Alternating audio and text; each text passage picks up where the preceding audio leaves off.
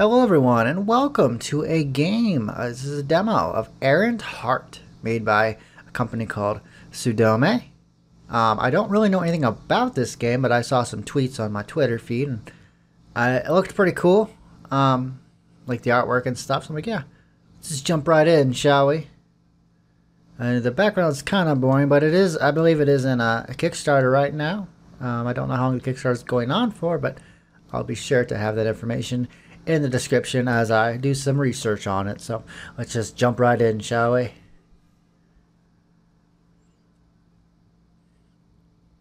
Ooh, ancient Egypt. Oh, my heart of my being, do not rise up against me as witness. Do not oppose me in the tribunal. Do not rebel against me before the guardian of the scales. You are my ka within my body. The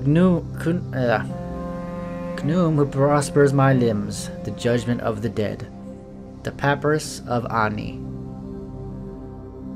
How do I say that? Knum? Noom? I guess the H is probably silent. Alrighty. Ancient Egypt. Interesting.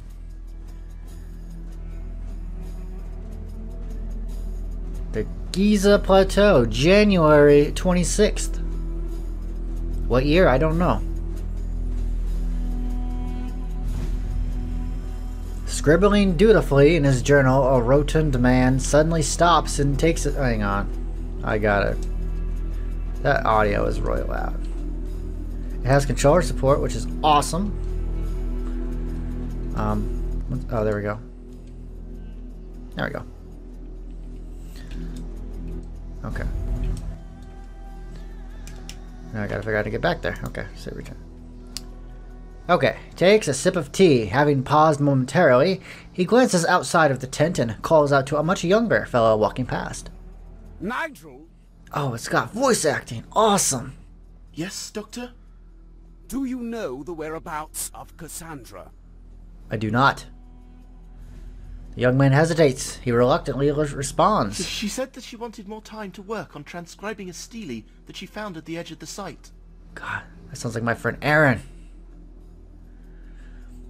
The doctor bolts upright, with journal in hand. He wears a scowl on his face and slams the book down on the table as he responds.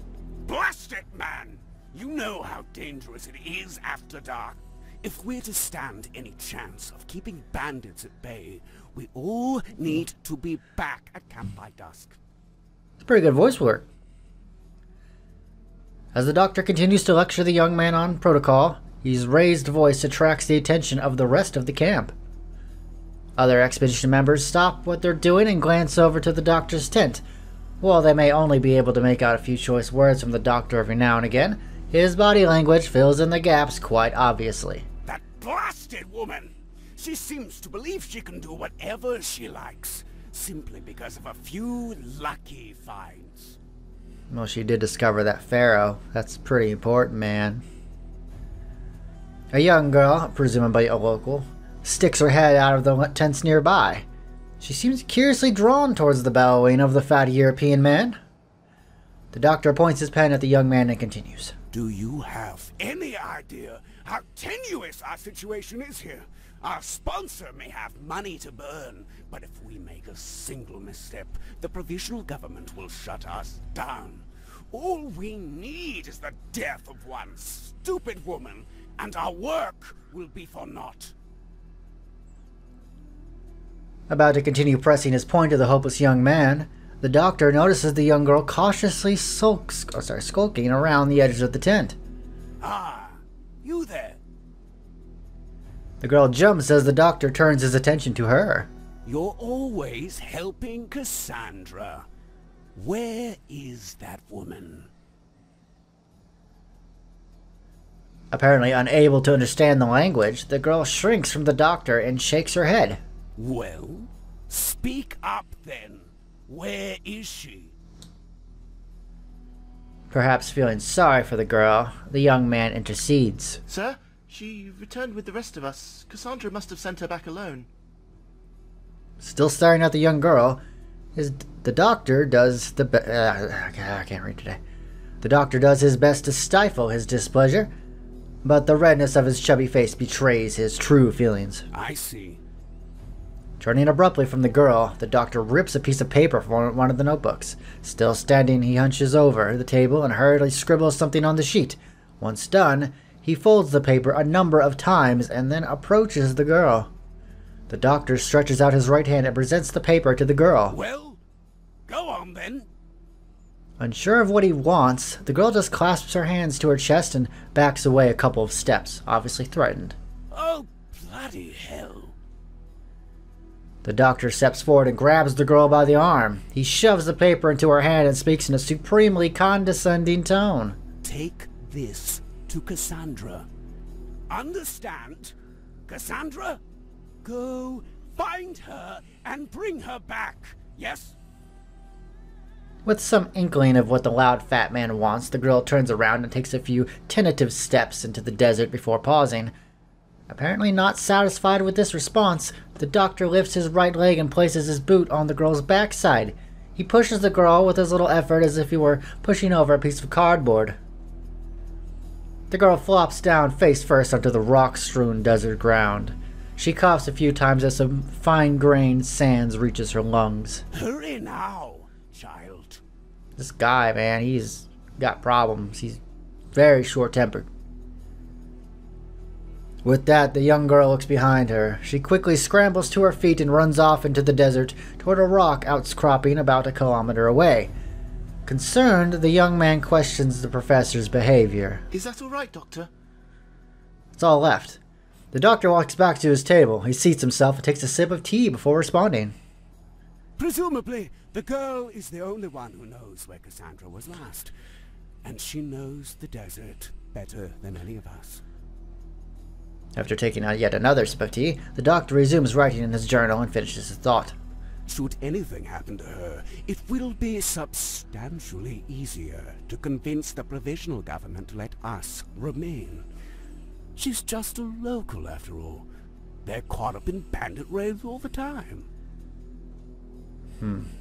He must be feeling pretty good in here, considering how cold he is. A woman dressed in khakis is sitting just inside of a ruined stone doorway. She's grasping a small tablet in one hand and has her other hand on a journal on the ground. She occasionally glances between the two. Upon switching her view back to the tablet, she notices something in the distance. The woman stands up and squints for a moment before she calls out, Salima! Over here! Salima! Stopping for a moment, the cloaked figure in the distance looks around to try and pinpoint the source of the call. The woman waves her arms and calls out again in an attempt to get the attention of the person. Salima! Over here! With that, the person starts heading over to the woman. Satisfied that she caught the attention of the cloaked figure, the woman turns around and places the tablet in her hand into a leather satchel. She picks up her book and a few other miscellaneous tools and packs them away as well. The woman mutters under her breath. That fool! I told her to go back with the others. Out of breath, the person in the distance finally arrives and stops about a meter from the woman. The archaeologist turns around in admonishment. Damn it, Salima! I told you to go back with the others. It's too dangerous out here by yourself. The figure pulls back her hood. Still breathing heavily, the girl simply smiles at the woman and holds out a piece of paper.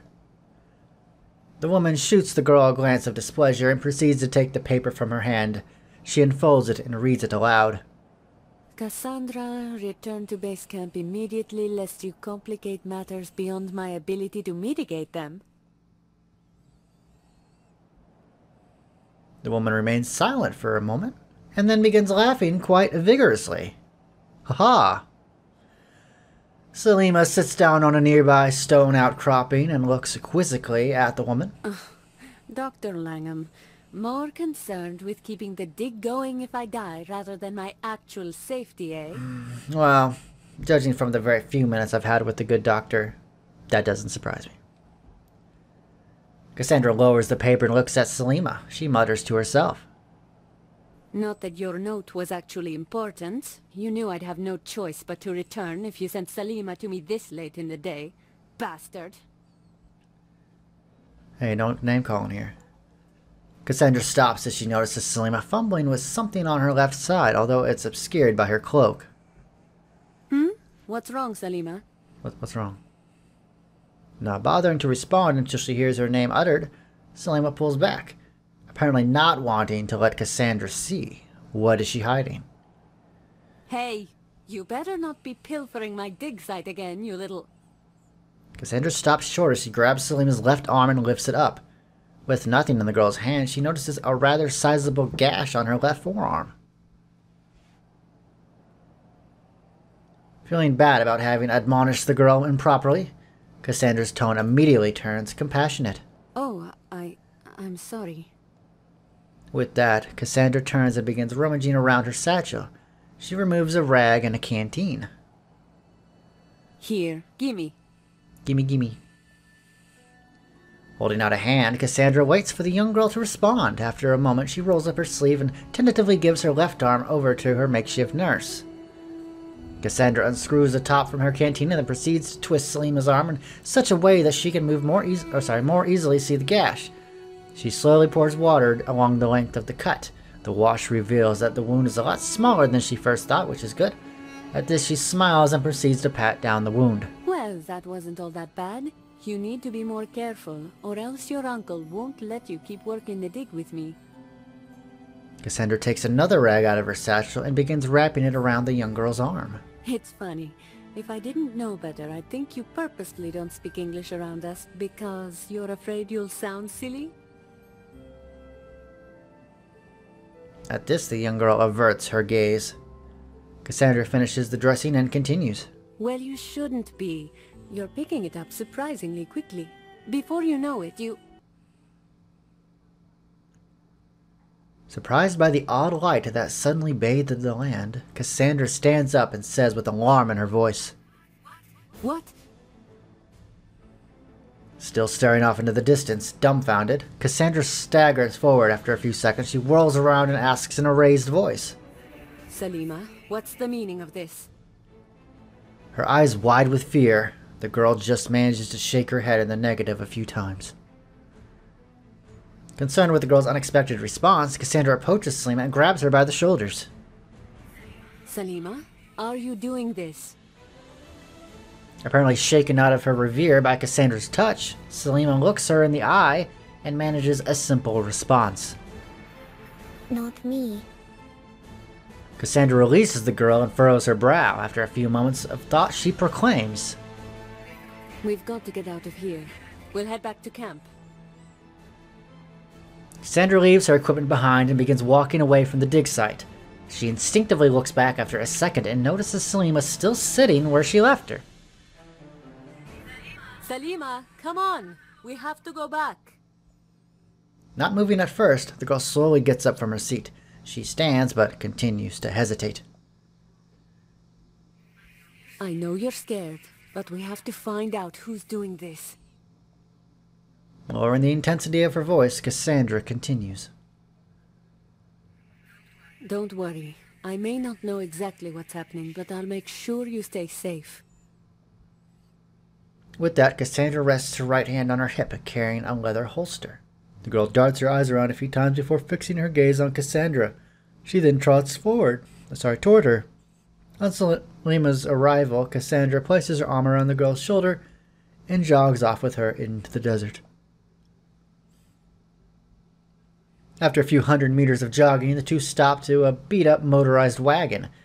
Cassandra gets in the driver's side whilst the girl runs around to the passenger side. Before doing anything, Cassandra waits for Salima to hop in. She watches as the girl places her hands on the dashboard. Do you think you can unstick it? The girl, with her eyes already closed, doesn't respond to Cassandra's question. Instead, she furrows her brow and seems to be concentrating very intently.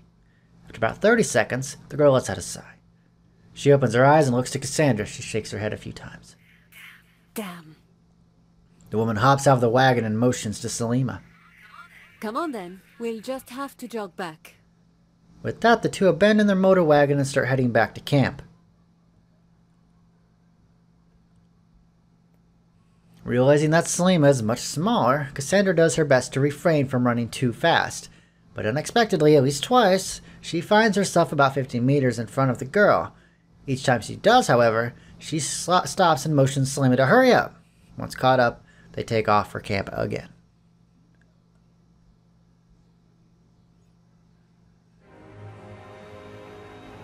Nearing the edge of the camp, Cassandra pauses. She silently motions Salima to change directions and head over to the storage area. The various crates and barrels will give them good cover while she surveys the area.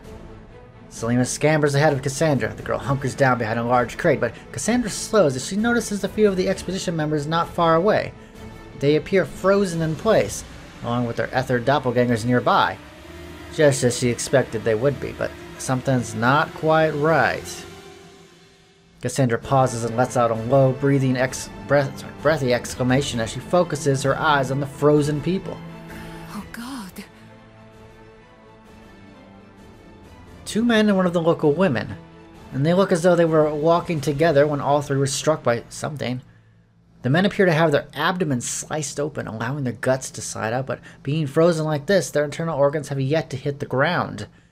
And the expressions on their faces look completely out of place, as if they have no idea that their lives have just ended, as if they're ready to continue their conversation.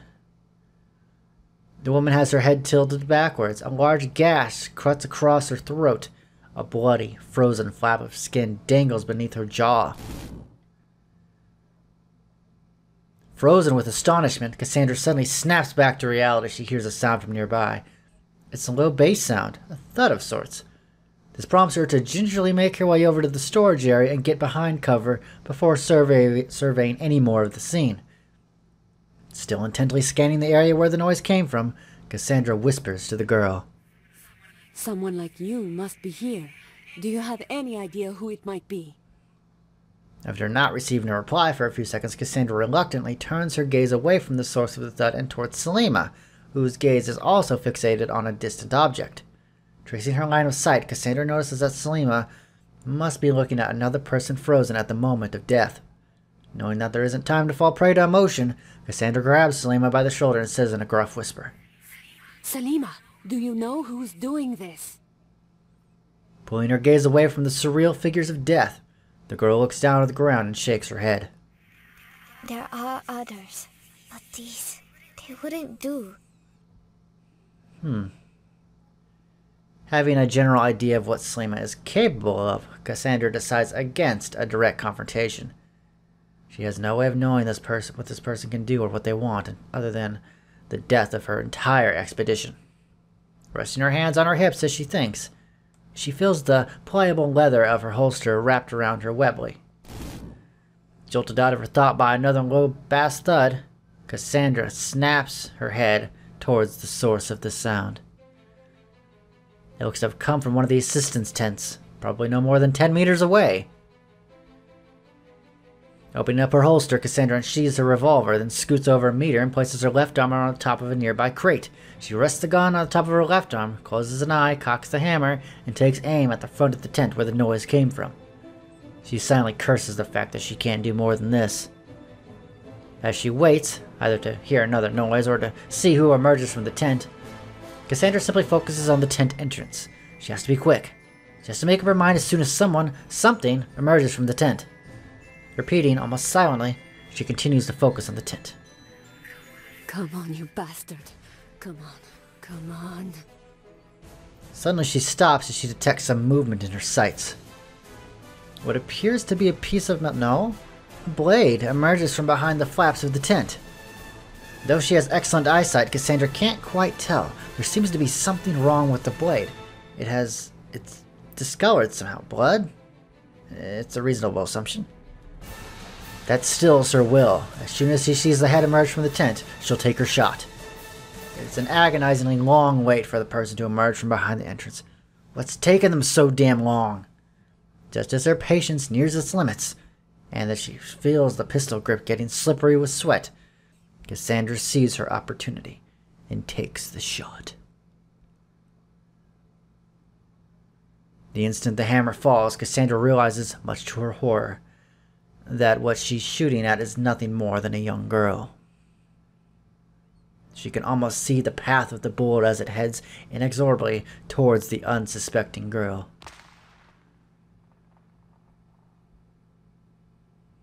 And without any remorse or regret, the bullet finds its target.